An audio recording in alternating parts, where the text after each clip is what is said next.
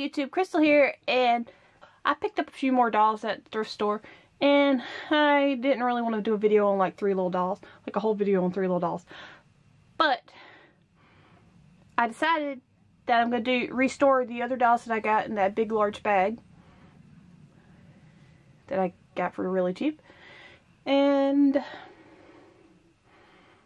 these I decided to do a little video of them real quick. Here is I really like this doll.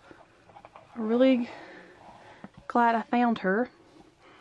I went to a Goodwill thrift and found her for only $1.75, and she is the angel. I think she's a holiday angel, and she is super nice. I'm really lucky to have found her in her outfit.